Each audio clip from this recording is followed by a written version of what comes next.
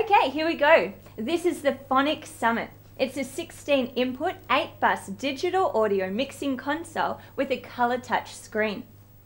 All the inputs and outputs are on board, and there's a card slot for the Firewire on the back. The retail price in Australia is $2,599.99. Hey, that's pretty cheap, isn't it? I think I was a bit cruel to this in the magazine. That's not like you. Yeah, although I'm thinking that price, I wasn't sort of really focused on price whilst I was writing about it, and for the price there's nothing on the market that comes anywhere near to it. Professor, any point of views? Looks like a sort of cut down of an 01 V96 Yamaha, doesn't it? Its failings are that there's a distinct lack of encoders on the face of it, such that to go find EQ you've got to do a lot of hunting and pecking and carrying on.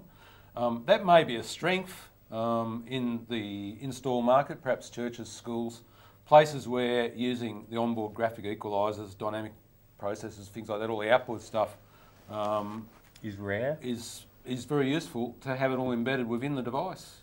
I found myself on one screen pushing buttons which made things turn blue, but I had no idea what I was actually doing. But the things turned blue, which was very pretty. But yeah, as far as how it sounds, no objections there. It's got all the right connectors.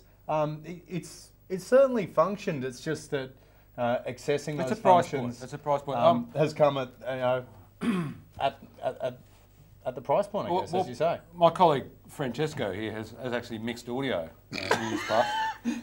We were just talking about it, weren't we? We were talking about it, still and confused. it was a what was it? A JL? Oh my God, what was it? JM5. A JM5, which is about the depth of my experience with these consoles. It's about the same number of knobs.